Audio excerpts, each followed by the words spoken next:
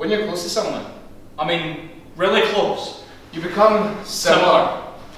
Laugh the same jokes, do the same things.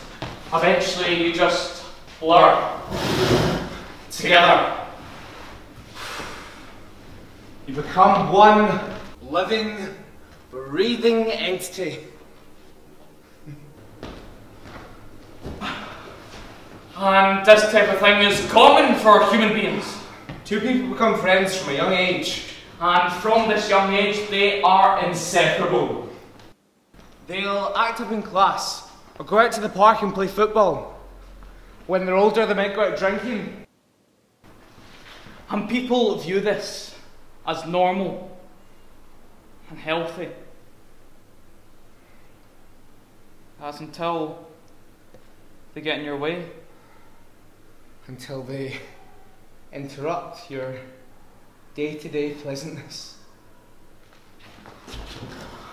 Two kids will swap seats during class, or they'll go down to the park yelling. Two people on a Saturday night so drunk that they can't even stand. A black mark on your quaint little town. You get the police involved, but even through this, they stick together. Even with all these obstacles, they are one.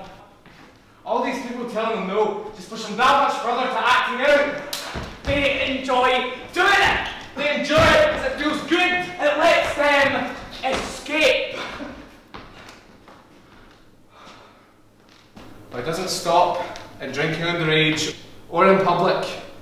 It goes much further than that. They get the police involved more and more, get told off more often. Then one night, one half of this being gets into a fight with a parent. Yes, they've argued before, and it's been bad. But this is it. The product of all their anger and aggression is overflowing and exploding outwards. Then this half goes out, Alone. gets drunk, Alone. passes out, Dies. Alone.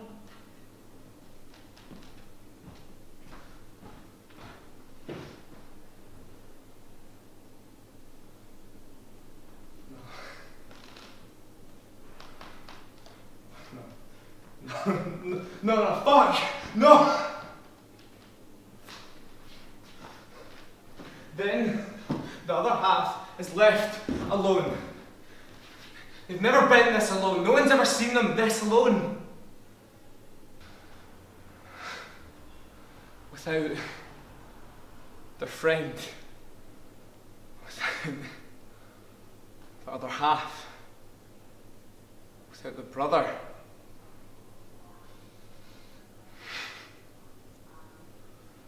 Without their twin.